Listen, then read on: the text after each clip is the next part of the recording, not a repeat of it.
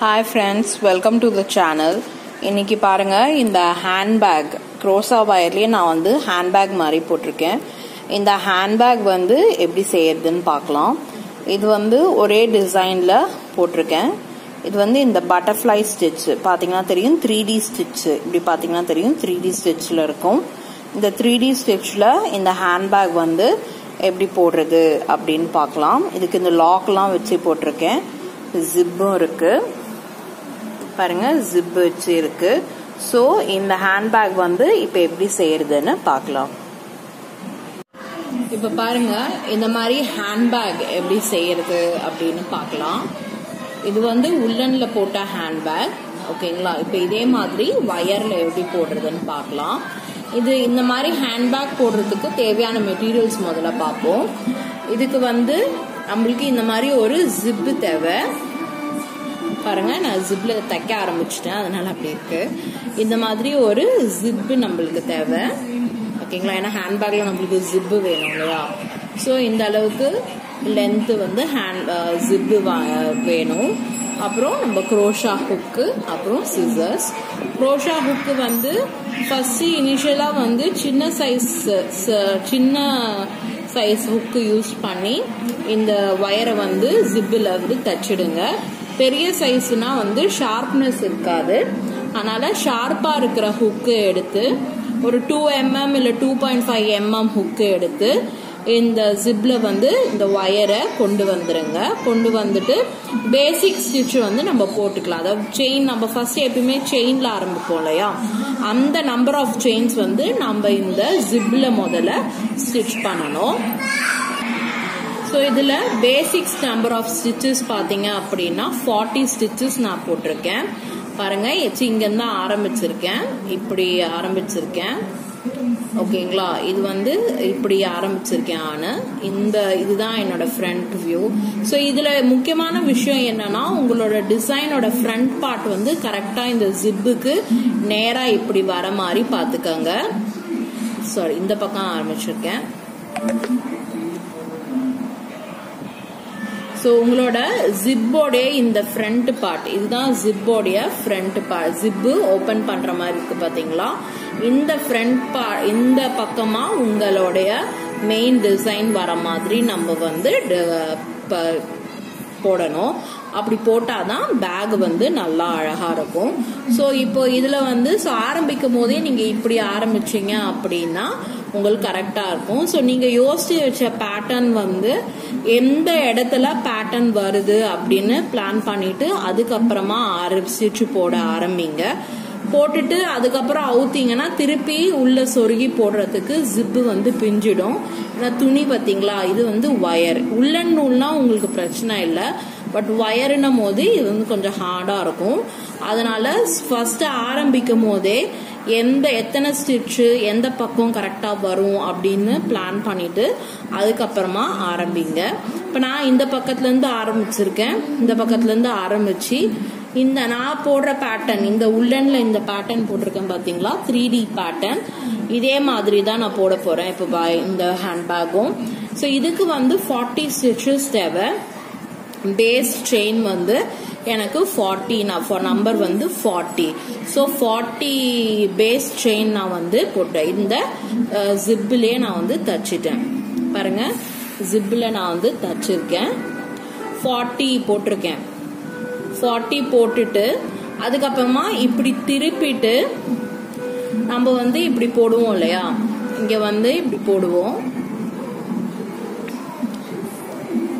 இங்க வந்து இப்படி போட்டுட்டு இப்படி திருப்பிட்டு இப்படி இது வரைக்கும் ஆக்சுவலி வந்திருக்கு. இது பாருங்க, நான் இங்க இருந்தா ஆரம்பிச்சிருக்கேன், உங்களுக்கு நல்லா தெரியும். இங்க பக்கத்துல இருந்து நான் ஆரம்பிச்சிருக்கேன். பேக் சைட்ல இருந்து, எப்பயுமே ஜிப்போட பேக் சைட்ல இருந்து ஆரம்பிச்சிருக்கேன்.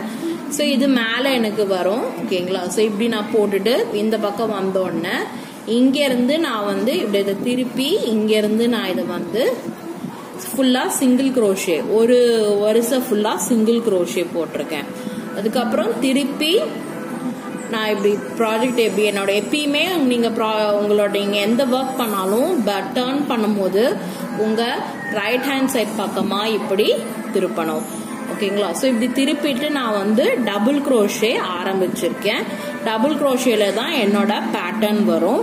அதனால டபுள் crochet நான் வந்து ஆரம்பிச்சிட்டேன். இப்போ இது ஃபுல்லாவே டபுள் crochet போட்டுட்டு நம்ம பார்க்கலாம். ஸோ இப்போ பாருங்க, இந்த டிசைன் வந்து நான் வந்து போட்டுட்டேன். ஒரு இது வந்து போட்டுட்டேன். ஸோ இந்த மாதிரி எப்படி போடுறது, இந்த 3D டிசைன் எப்படி போடுறது அப்படின்னு பார்க்கலாம். இதை திருப்பி நான் ஃபர்ஸ்ட்லேருந்து சொல்கிறேன். இது ஃபர்ஸ்ட் இந்த வந்து ஜிப்பில் நம்ம வந்து 40 ஸ்டிச்சஸ் போட்டிருக்கோம். ஜிப்பில் 40 ஸ்டிச், அதுதான் நம்மளோட ஃபர்ஸ்ட் ஸ்டெப்பு. 40 ஸ்டிச்சஸ் போட்டுட்டு அதுக்கு மேலே நான் வந்து சிங்கிள் crochet, ஃபுல்லாக ஒரு சிங்கிள் crochet போட்டுட்டு திருப்பி இந்த பக்கம் திருப்பி நம்ம வந்து டபுள் crochetல ஃபுல்லாக ஒரு வருஷம் டபுள் crochet ஃபுல்லாக எழுப்பணும். எழுப்பினதுக்கு அப்புறமா இப்படி கொண்டு வந்து இந்த பக்கமாக கொண்டு வந்து இந்த டிசைன் நம்ம வந்து போடணும். இப்போ நான் வந்து இதுக்கு 2 கலர் யூஸ் பண்ண போகிறேன், ஆரஞ்சும் ரெட்டும். ஸோ இந்த 2 கலர் மாற்றி வரும். ஸோ இப்போ ரெட்ல வந்து ஃபர்ஸ்ட் இந்த டிசைன் போடுறதுக்கு இதுக்கு வந்து 2 ஸ்டெப் இருக்கு. ஃபர்ஸ்ட் டபுள் crochet ஃபுல்லாக அந்த உங்ககிட்ட எத்தனை ஸ்டிச்சஸ் இருக்கோ அந்த ஸ்டிச்சு ஃபுல்லாக இந்த மாதிரி டபுள் crochet ஃபுல்லாக எழுப்பிடணும். எழுப்பினதுக்கு அப்புறமா நம்ம வந்து இப்போ இந்த டிசைன் எப்படி போடுறது அப்படின்னு பார்க்கலாம். அதுக்கு முன்னாடி நம்மளோட கடைசி டபுள் crochetலேருந்து 3 செயின் போடணும். 1 2 3. ஏன்னா இந்த ரோவை ஸ்டார்டிங் பாருங்க, இந்த ரோவோடைய ஃபர்ஸ்ட் டபுள் crochet இது. ஸோ நான் இப்போ இந்த ஆரஞ்சு வயரை கட் பண்ணாமல் உள்ளேயே கொண்டு வரேன். ஓகேங்களா. ஸோ இந்த மாதிரி உள்ளே வச்சு கொண்டு வாங்க. ஸோ இப்போ நான் வந்து இந்த வருஷம் ஸ்டார்டிங் வந்து நம்மளோட ஃபர்ஸ்ட் டபுள் crochet. இப்போ அடுத்தது ஃபர்ஸ்ட் 3 டபுள் crochet வந்து போடுங்க. 1 போட்டுட்டேன். இப்போ அடுத்தது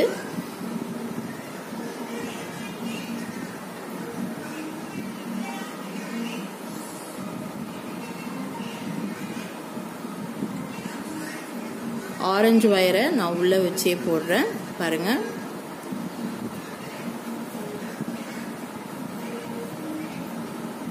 ஸோ 2 போட்டாச்சு. இப்போ அடுத்தது போடலாம்.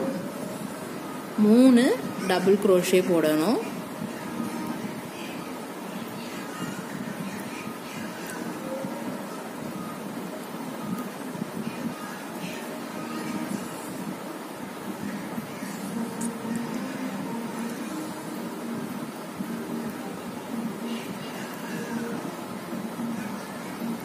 வாட்டப்படல, கேமராக்கு தூரமாக இருக்கிறதுனால வாட்டப்படல. பாருங்க இந்த மாதிரி.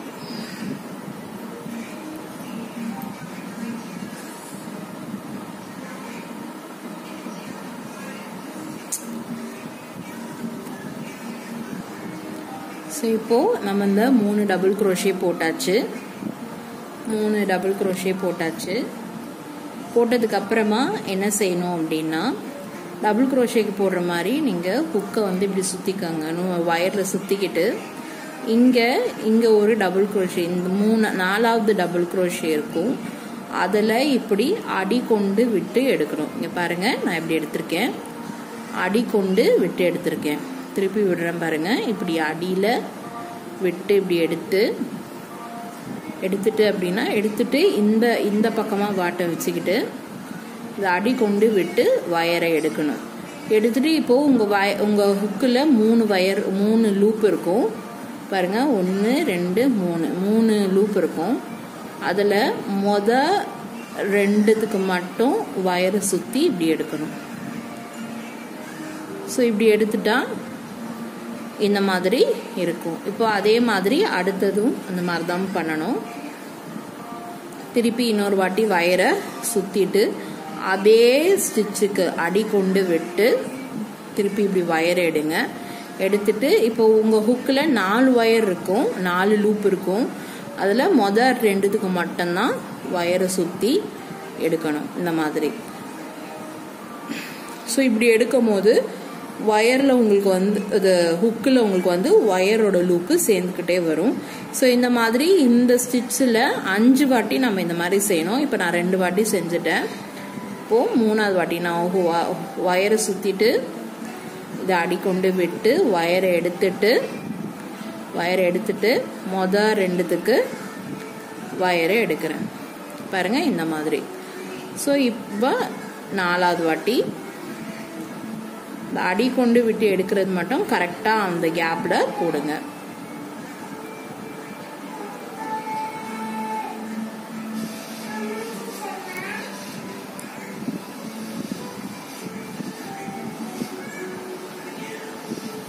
இந்த மாதிரி எடுத்துட்டீங்க அப்படின்னா இப்போது 5 வாட்டி போட்டு எடுத்துட்டிங்கன்னா ஹூக்கில் வந்து 1 2 3 4 5 6 லூப்பு ஒயர் லூப்பு ஹூக்கில் இருக்கும்.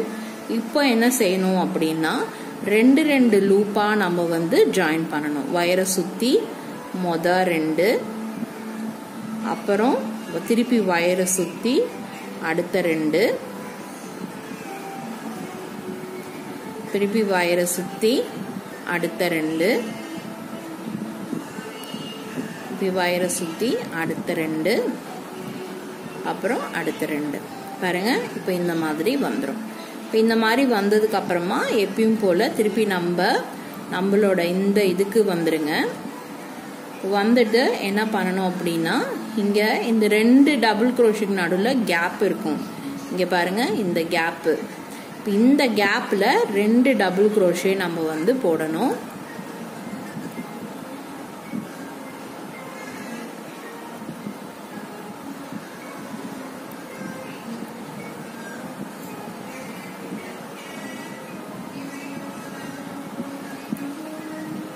ரெண்டு டபுள் க்ரோஷே போடணும். போட்டாச்சு.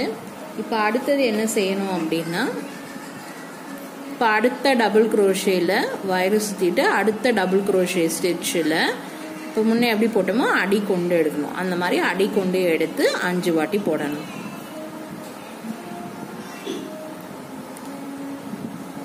ஒன்று,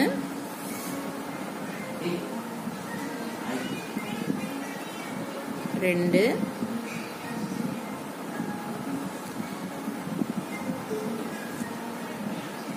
3,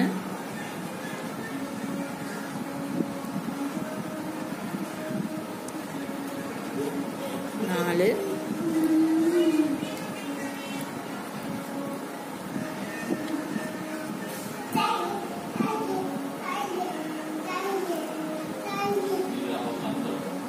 5 பாருங்க. 5 வாட்டி எடுத்தாச்சு. இப்போ அதே மாதிரி ஒயரை சுற்றி மொதல் 2, அடுத்த 2, அடுத்த 2, அடுத்த 2, அடுத்த 2. ஸோ இந்த மாதிரி நம்ம போட்டாச்சு. இப்போ திருப்பி இந்த ரொட்டீன் ஸ்டிச்சஸ் இந்த ஸ்டிச்சஸுக்கு வந்துட்டு அடுத்த டபுள் க்ரோஷே ஸ்டிச்சில் நம்ம வந்து போடணும். இப்போ வந்து 3 டபுள் க்ரோஷே போடணும். ஸோ இது வந்து 1,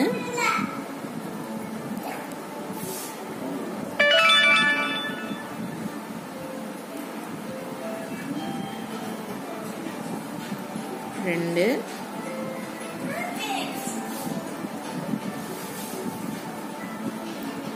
3.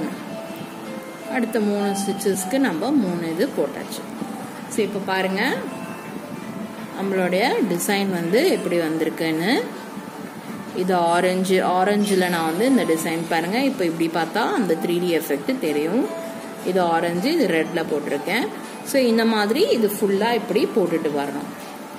ஸோ இந்த மாதிரி போட்டு இந்த மாதிரி ஃபுல்லாக வரிசை வந்து எத்தனை எழுப்பணும்னா 17 வரிசை வந்து போடணும். ஆரஞ்சு ரெட்டுன்னு இந்த மாதிரி 17 வரிசை போடணும். ஸோ 17 வரிசை போட்டுட்டு நம்ம வந்து காமிக்கிறேன். இப்போ பாருங்க இந்த ஹேண்ட்பேக்கை வந்து ஃபினிஷ் பண்ணியாச்சு. நான் இந்த டிசைன் வந்து எப்படி போடுறதுன்னு காமிச்சிருப்பேன். இதுக்கு வீடியோ ஸ்டார்டிங்கில் இந்த டிசைன் இந்த பட்டர்ஃப்ளை ஸ்டிச் டிசைன் எப்படி போடுறது அப்படின்னு சொல்லி காமிச்சிருப்பேன். ஸோ இந்த லாக்லாம் வந்து ரொம்ப ஈஸி தான். அப்படியே நம்ம வந்து 10 செயின் போட்டுட்டு அதுக்கப்புறம் அந்த சர்க்கிள்குள்ளேயே உள்ள விட்டு விட்டு போடுறது தான். போட்டிங்க அப்படின்னா இந்த மாதிரி பூ மாதிரி வந்துடும். ஸோ இதை வந்து இந்த இடத்துல கரெக்டாக சென்டராக பார்த்து நம்ம வந்து ஃபிக்ஸ் பண்ணிக்கணும். இப்போ இந்த லாக் போடுறதுக்கு பாருங்க, நான் இந்த பேஸ்கெட்லேருந்தே நான் வந்து ஸ்டிச் எடுத்திருக்கேன். பேஸ்கெட்லேருந்தே லைக் ஹேண்ட்பேக்லேருந்தே நான் வந்து ஸ்டிச் எடுத்து நான் வந்து அதை போட்டிருக்கேன். போட்டு இந்த மாதிரி ஒரு கேப் கொடுத்தீங்க அப்படின்னா தான் இது இப்படி லாக் பண்ண வரும். பாருங்க, இது லாக் பண்ணது கொஞ்சம் கஷ்டமாக தான் இருக்கும். ஏன்னா இந்த இவ்வளோ டைட்டாக போட்டால் தான் உங்களுக்கு அது ஹேண்ட்பேக்குக்கு கரெக்டாக இருக்கும்.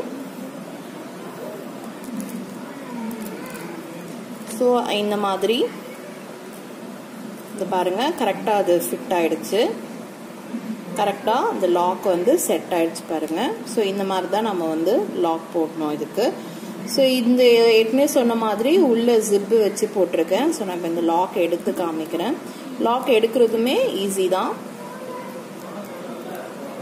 ஓகேங்களா, பாருங்க இந்த மாதிரி எடுத்தீங்கன்னா லாக் வந்துடும். ஸோ இப்போ உள்ள வந்து ஜிப் இருக்கு பாருங்க, நான் ஜிப்பு வச்சு தான் தச்சிருக்கேன். ஸோ இப்போ நான் ஸ்டார்டிங் காமிச்சிருக்கேன், ஜிப்புலேருந்தே ஸ்டிச்சு போட்டு நம்ம இந்த டிசைன் கொண்டு வந்திருக்கோன்னு. உள்ள நான் துணிலாம் வைக்கல. உங்களுக்கு வேணும்னா உள்ள துணி வச்சு கூட நீங்க தச்சுக்கலாம். அதாவது சைடில் தைக்கிறதுக்கு முன்னாடியே நீங்க துணியை ஃபுல்லாக ஸ்டிச் பண்ணிட்டு அதுக்கப்புறம் நீங்க சைடில் இந்த மாதிரி எக்ஸ்ட்ராவாக கொடுத்து ஸ்டிச் பண்ணிட்டீங்க அப்படின்னா உள்ள துணி கரெக்டாக செட் ஆயிடும். அதுக்கப்புறம் மேலே ஃபுல்லாக இந்த டிசைன் ஃபுல்லாக ஃபினிஷ் பண்ணதுக்கப்புறம் சைட்லேயும் ஸ்டிச் பண்ணதுக்கப்புறம் நான் மேலே வந்து டபுள் க்ரோஷே ஸ்டிச்சில் ஒரு 2 வருஷம் போட்டிருக்கேன். ஏன்னா அப்போதான் அந்த ஜிப்பு வந்து கொஞ்சம் உள்ளுக்கா போகும், அதுக்காக அந்த மாதிரி நான் வந்து போட்டிருக்கேன். ஸோ போட்டுட்டு அதுக்கப்புறம் ஹேண்டில், இந்த லாக்கு ஹேண்டில்லாம் வச்சுருக்கேன். ஹேண்டில் வந்து எப்பயும் வைக்கிற ஹேண்டில் தான், நல்லா தடிசாக வச்சுருக்கேன். ஸோ அப்போ அது ஹேண்ட்பேக்குக்கு நல்ல ஒரு இதுவாக இருக்கும். ஸோ இந்த ஹேண்ட்பேக் உங்களுக்கு பிடிச்சிருந்ததுன்னா லைக் பண்ணுங்க, சேனலை சப்ஸ்கிரைப் பண்ணுங்க. அப்போதான் போடுற புது வீடியோஸ் எல்லாம் உங்களுக்கு கிடைக்கும். இந்த மாதிரி ஹேண்ட்பேக் வேணும்னாலும் சொல்லுங்க, நாங்கள் போட்டு தருவோம். ஸோ கமெண்ட்ல மெசேஜ் பண்ணுங்க, வேணும்னா நாங்கள் போட்டு தருவோம். ஸோ இந்த மாதிரி நீங்களும் ட்ரை பண்ணிட்டு எப்படி வந்திருக்குன்னு சொல்லுங்க. ஹேண்ட்பேக் பிடிச்சதுன்னா லைக் பண்ணுங்க, ஷேர் பண்ணுங்க, சேனலை சப்ஸ்கிரைப் பண்ணுங்க. அப்போதான் போடுற புது வீடியோஸ் எல்லாம் உங்களுக்கு கிடைக்கும். ஸோ தேங்க்யூ ஃபார் வாட்சிங்.